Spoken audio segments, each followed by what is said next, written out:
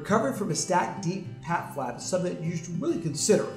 It's a lot of different areas of surgery.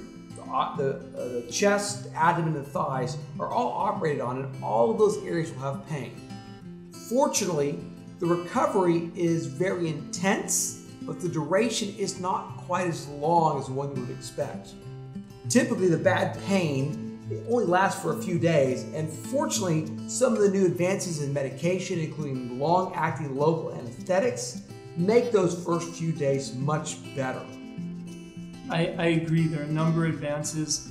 The local blocks, local anesthetic blocks, the multimodal pain medicine, so using not just old school, old-fashioned pain medicine, but also anti-inflammatories and pain medicines that focus on cooling down those nerves, as well as the actual surgery itself.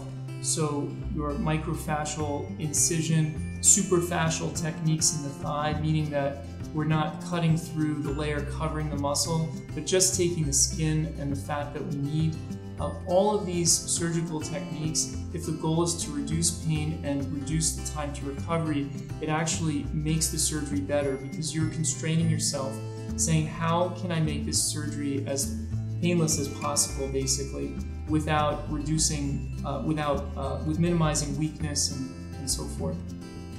And together, Joe and myself and hundreds of other surgeons around the country have been working tirelessly on these techniques to improve them to achieve those goals of better patient outcomes, faster recovery, less pain, and more aesthetically pleasing results.